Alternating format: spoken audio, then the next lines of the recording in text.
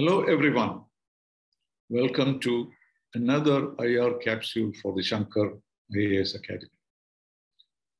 Today, we will discuss the most recent summit of the BRICS countries. All of you are aware as to who the members of this group are. Brazil, Russia, India, China, and South Africa. The summit was held virtually, hosted by President Xi Jinping. And the very fact that a summit took place at this time in history was a little bit surprising. Because in the context of what has happened in the last couple of years, the chemistry of the member countries, that is Brazil, India, China, Russia, and South Africa, had changed considerably.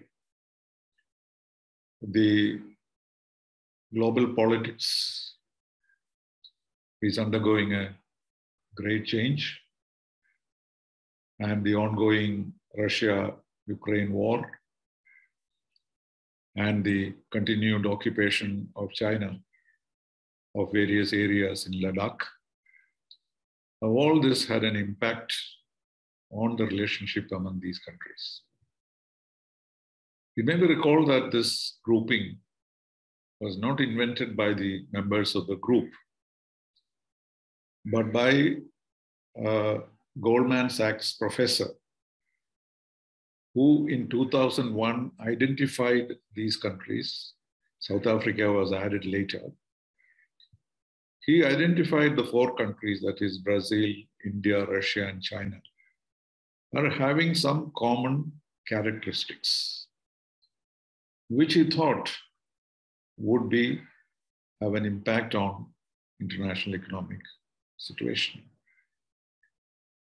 And he predicted that these countries will have a global leadership, or at least a domination of world economic growth by 2050. So it was just an identification of certain characteristics of these four countries.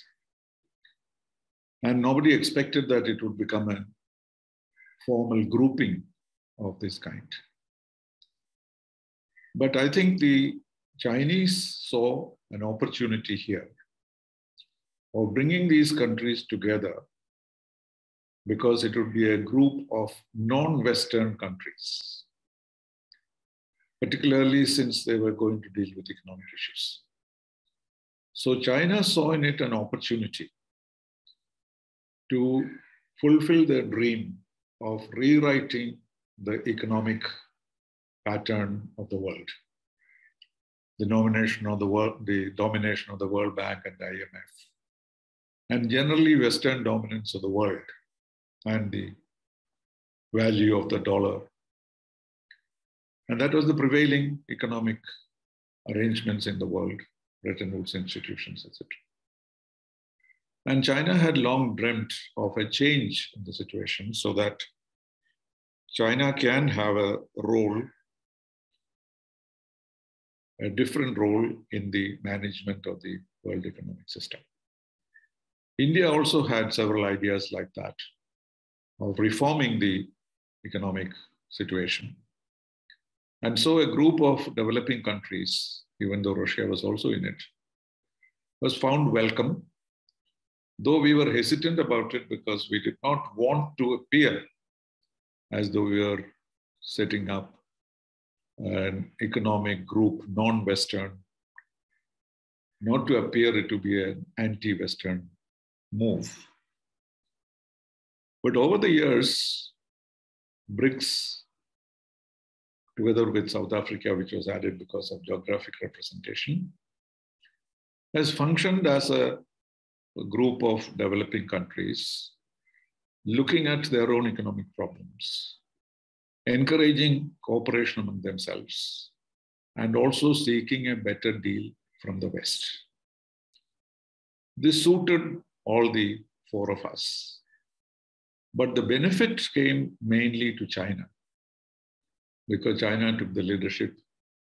They set up this new bank. There were other institutions which would provide short-term assistance to the member countries, and generally a benign economic approach with their eye on a changed economic situation. So this is the 14th summit.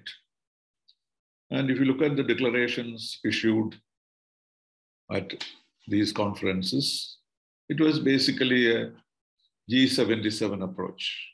That is justice for developing countries, increased role for them in the United Nations and elsewhere. And so it was generally beneficial, but it was very clear that it was China which was taking the initiatives and in fact even contributing to the work of BRICS.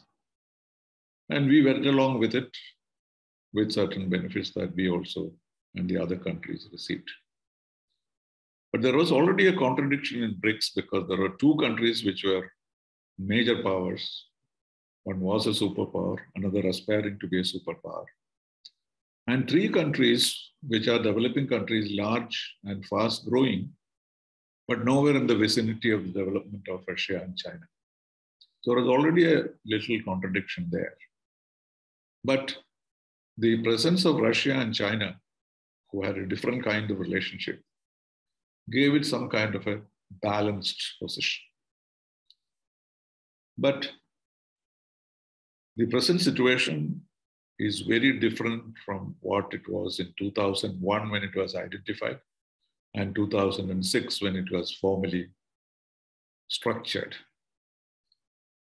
The main change that has taken place is that India-China relations have changed dramatically.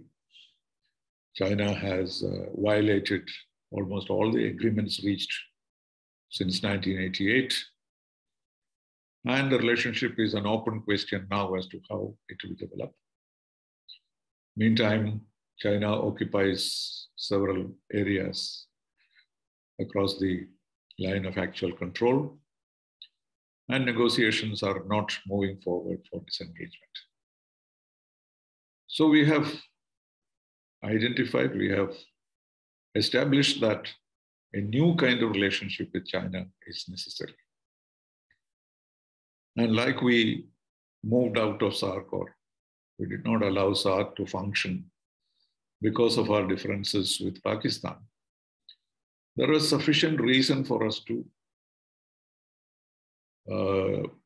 keep away from BRICS or not have meetings. There could be some justification there. And also the pandemic proved that cooperation among these countries is not easy or automatic. Then the Ukraine war changed the image of Russia. And within the BRICS, the approach to the Ukraine war was not uniform. So the pandemic, the India-China relationship, and the Ukraine war had completely changed the chemistry, the relationship between these five countries. But so that's why I said it was significant that such a meeting was held. Not only that such a meeting was held, a very long 7,500 words joint statement was issued. And also on the second day, that is on the 24th of June, a high-level dialogue on global development involving BRICS leaders and 13 like-minded countries who were invited. And there also, there was a longish declaration about the present global situation. So both these are important documents, and the fact that it happened was significant enough. But if you study this document very carefully, you will find that there is a kind of escapism in this. That is, they are avoiding, because there were differences among them, they were avoiding the contentious issues, but looking for statements, positions, which were identified and recognized before these changes, and bring them out as though nothing has changed in the relationship between these countries. And that is where these documents will be called into question at some stage or the other. But interestingly, they have only picked up those ideas in which there is some general agreement.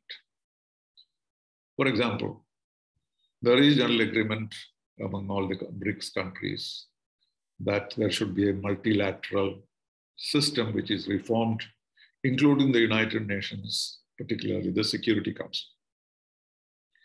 Here again, the contradiction was that 2 of these members are permanent members, and the 3 members are aspiring permanent members.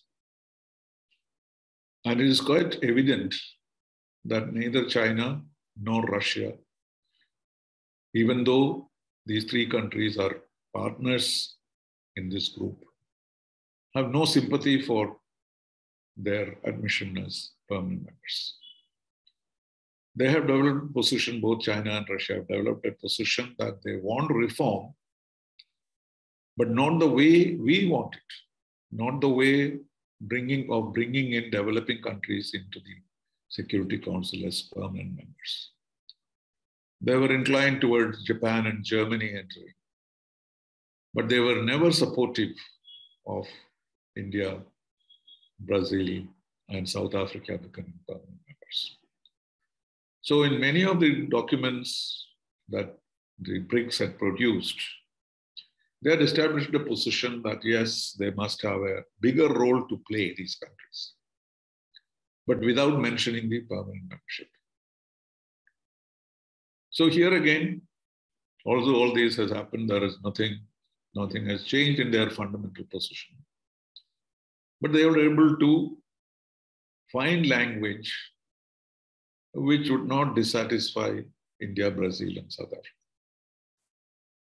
And the entire document, you will find this kind of escapism and re-establishing principles that were established earlier without taking note of the changes that have taken place in the world, although those are all mentioned. For example, we all know that the pandemic put China in a very difficult situation, or suspicion that China was responsible for it, or at least they were guilty of not telling the world about it early enough. So China was in the dock, as it were, when the pandemic broke out. And they have been struggling to establish their credentials, but still it is not clear as to whether China had any responsibility in it. And because China took that position as a permanent member of the Security Council, the United Nations could not act together in a case of a threat to international peace and security, existential threat. In the case of other diseases like HIV, AIDS, Ebola, etc., the UN system itself, not just the WHO, came into the act, and they could be resolved. But here, the Security Council could not even meet. And therefore, all individual countries rushing helter-skelter to find a way when developed nations, particularly the United States, was in deep trouble. So the lack of international cooperation, China doing various things, India doing various things, United States doing things, Europe, was a real disaster in terms of dealing with a crisis in a multilateral way. But certain things developed, Quad developed certain ideas, international cooperation, G20 did, SARC did not. And general cooperation developed after a year or so, and now we all have reason to feel that, yes, there is multilateral cooperation in vaccine development, distribution, etc. So the pandemic was a test case as to whether China, as a powerful country, will be able to work with others in a situation like this where they are accused. So this is a major change. But what they have done in the joint statements, speaking about what they have individually done and the need for us to do more, etc., without accusing anybody of having upset the multilateral cooperation aspect. Ukraine is mentioned, but it is mentioned in such a way that it does not justify, it does not object to the Russian action, nor does it justify the action, because it speaks about need for respecting sovereignty, territorial integrity, peaceful settlement of disputes. So all these principles have been enunciated, but without specifically linking it to the changes that has taken place in Russia's image. China took a very friendly position towards Russia just before the war started. We all know that President Putin went to Beijing a few days before he invaded Ukraine and signed an unprecedented agreement between Russia and China, which transformed the relationship between the two. And there seemed to be an implied understanding that China would support Russia on the question of Ukraine, and if necessary, Russia will support China on the question of Taiwan. This again has put both these countries in a different group altogether within BRICS. So how could they find a solution except ask for peace, except for negotiations? And it was ironical that Russia is also asking for negotiations together with BRICS countries, but refusing to have any kind of negotiations or even a ceasefire. So there's a certain duplicity here. And in order to keep the integrity of the BRICS, they have stated these principles, which are very difficult to apply in the present situation. So it has a certain strange ring about it. When China talks about border conflicts should be avoided, there should be friendship among countries and so on, and holding on to Indian territory. And Russia declaring the same things while they are occupying another country and threatening world peace in a big way, which could develop into a global conflict. So these are some of the things that stand out as artificial or some kind of escapism in order to protect the integrity of BRICS. Does it have any value? Will it have any impact on the global situation? And that is doubtful.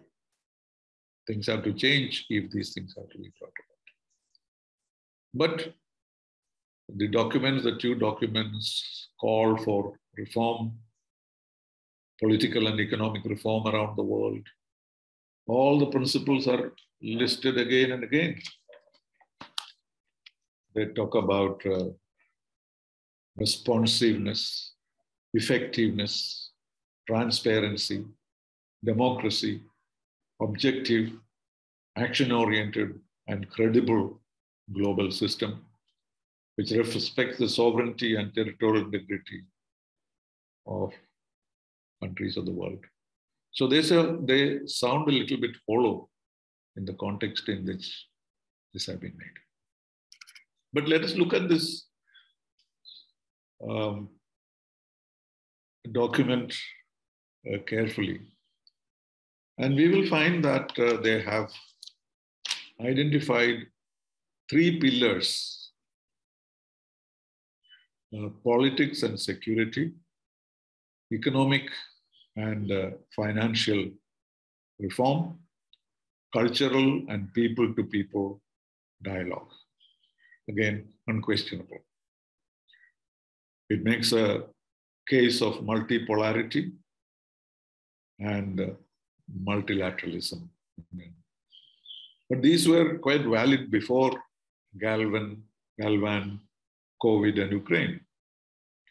But now when they talk about it, it rings a certain unreal world. But that has not stopped them from going ahead with an elaborate declaration. And China certainly wanted to inject fresh energy into this because they see BRICS as an additional facility for them, in addition to BRI or whatever other things they are doing, as an instrument of their grandiose positions. Foster high quality BRICS partnership, new era of global development. All these are stated.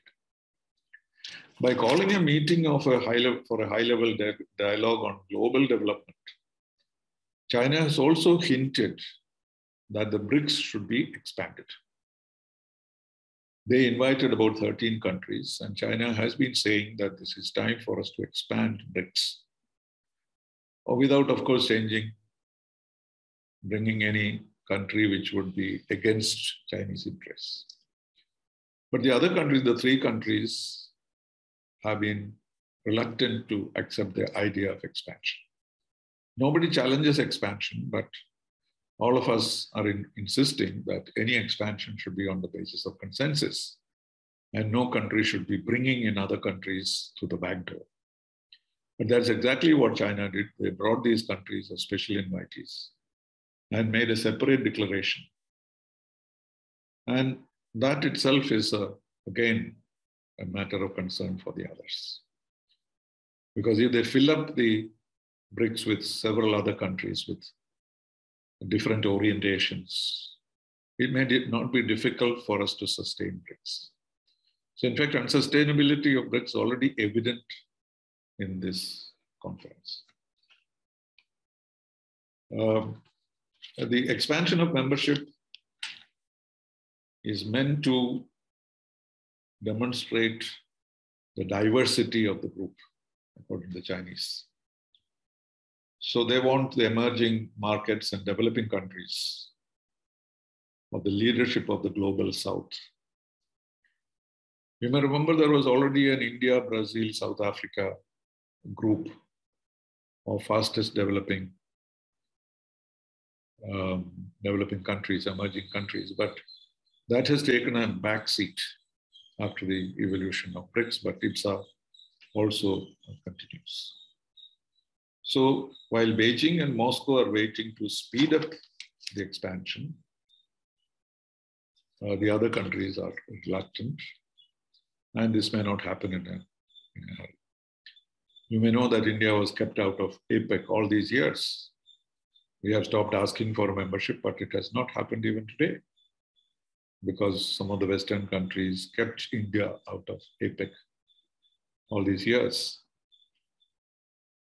So the need to clarify the guiding principles, standards, criteria, and procedures are necessary before any expansion take place.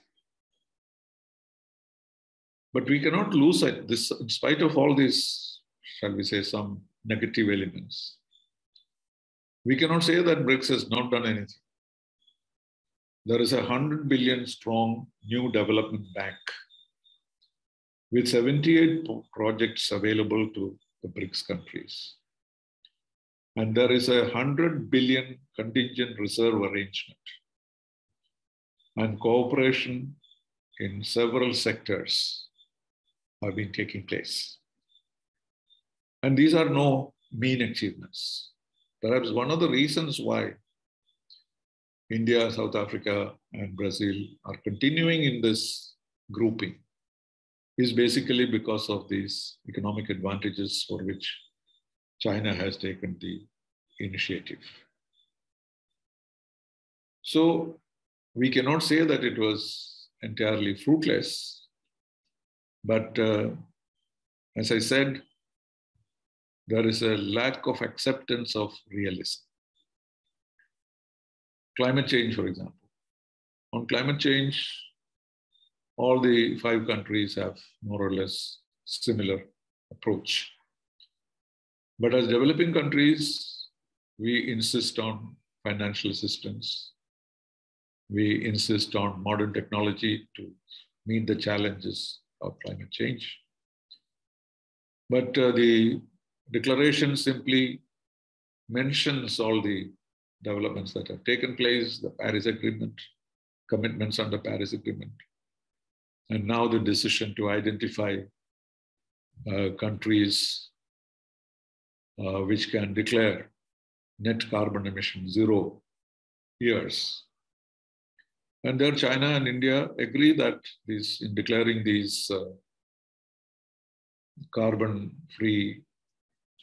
net carbon-free years will be difficult for developing countries unless there is external assistance on the basis of the principle adopted long ago about differentiated responsibilities of developing countries and developed countries. That has been stated in the declaration, but in a very soft manner. And no new area of effort among the 3 countries is mentioned.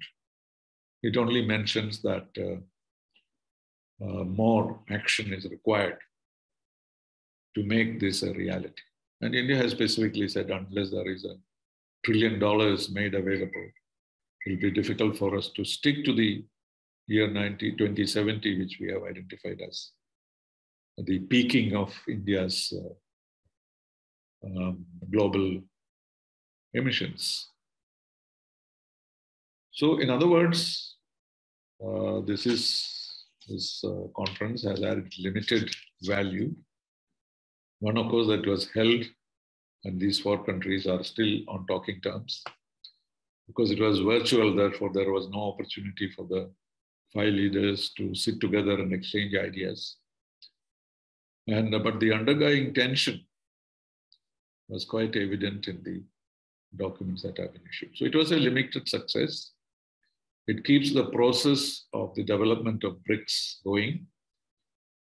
It contributed to the work that is being done by the bank and the contingency fund, etc., to which India and China have major contributions.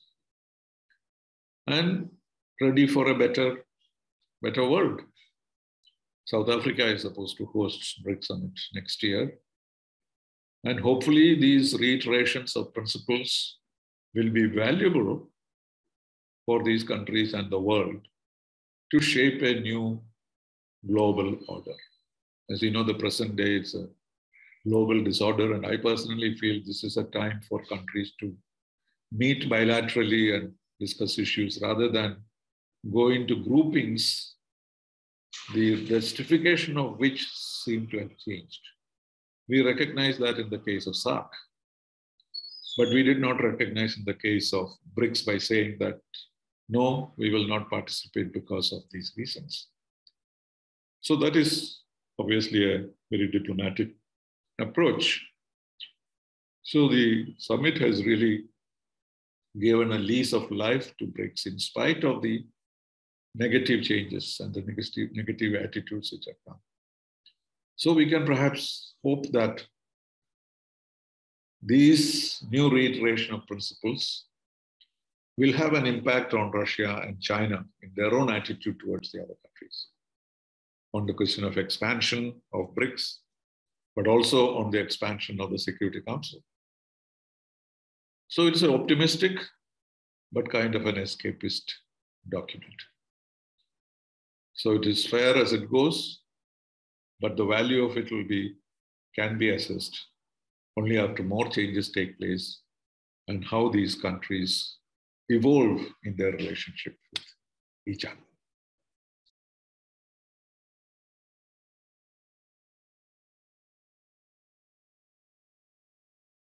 Of course, you know there are solutions which are not acceptable to us at all.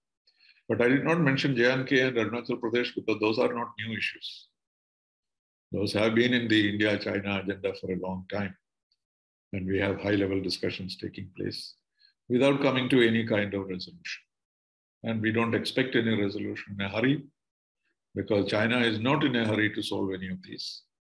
Because by maintaining tensions in J&K and Arunachal Pradesh, they have the opportunity to test India or to teach India a lesson, etc. So in the context of BRICS, these are not relevant. But in the context of BRICS, the interrelationship between these countries is relevant. And that's what we talked about. But J&K and Arunachal Pradesh are all major issues which cannot be proposed in this forum.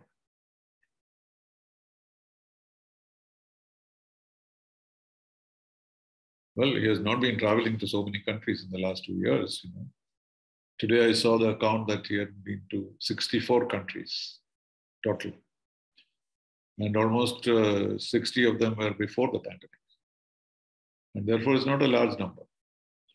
And also because of the virtual summits that have taken place. But he was physically in Japan for the Quad. He was physically in Germany for G7. He was physically in UAE to resolve some political and economic problems with the Gulf countries. So I think he's not traveling too much. He's doing only the basic, essential. Even in the old days when he used to travel a lot, I used to think that he only went to places where he had seen the potential of solving problems. He's going 5 times to US or 5 times to Nepal or 4 times to UAE. All had its meaning and it had specific advantages. So I'm not a critic of his travels. I have a feeling that he has done it judiciously. Thank you very much. Bye-bye.